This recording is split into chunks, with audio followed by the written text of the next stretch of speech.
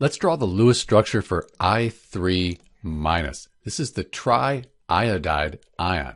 So the first thing we do with Lewis structures, we count the number of valence electrons. The periodic table, that can help us do that. So we find iodine, that's right here. It's in group 17, sometimes called 7A. All of these have 7 valence electrons.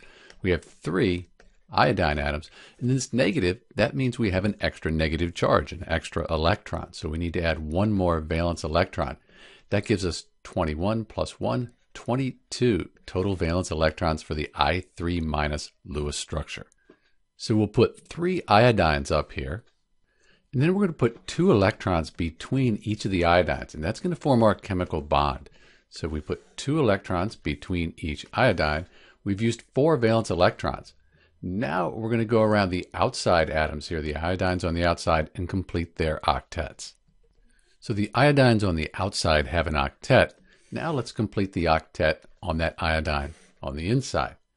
The thing is, we've only used 20 valence electrons. Remember, we have 22 total valence electrons for I3-. So what we need to do, we can put another pair of electrons right here on this central iodine. Iodine can have more than 8 valence electrons. We call that an expanded octet. So now this iodine has 8, this iodine has 8, and then the one in the center, that has 10, but that's okay. Iodine can have an expanded octet. Because we have an ion, we should put brackets around this.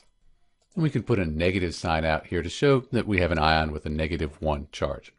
So this is the Lewis structure for I3-, the triiodide ion. And this is Dr. B. Thanks for watching.